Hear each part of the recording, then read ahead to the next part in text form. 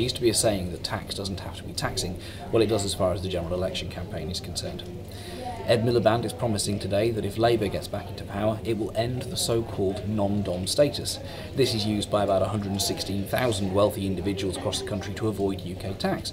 But Chancellor George Osborne says the country would actually lose hundreds of millions of pounds as a result.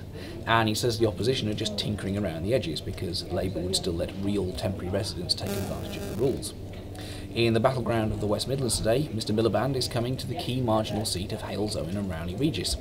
This was won by the Tories in 2010 by a very beatable majority of 2,023 votes. The Conservatives had Transport Secretary Patrick McLaughlin in Wolverhampton and Walsall as well.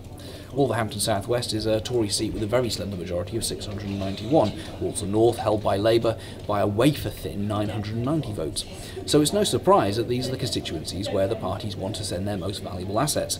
If you're in Wolverhampton or Dudley today, you might also spot the West Bromwich East MP Tom Watson, he of the crusade against phone hacking and the Murdoch media empire. A month from now, we'll know which party has won these seats. Whether we know who's running the country is another matter entirely.